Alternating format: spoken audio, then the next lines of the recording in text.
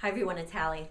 So I'm out here at a spa at Miraval in Tucson, Arizona, and I've been thinking about a couple things that I wanted to share with you, and I'm going to do this as a series. So the first thing I wanted to share is to step over nothing. When you're thinking about your ideal career and your dream job, the right fit for you, think about every possible thing that you need to consider. The work environment, your personality type. Is it going to be fulfilling for you? Is it the right salary? Too often people pick one thing and choose a job based on that, and they end up in the wrong fit. So you really need to go slow with this and step over nothing. Think about every possible thing you need to consider in order to define your dream job and figure out the right direction. It made me think of this because Miraval is about life and balance and taking things slowly.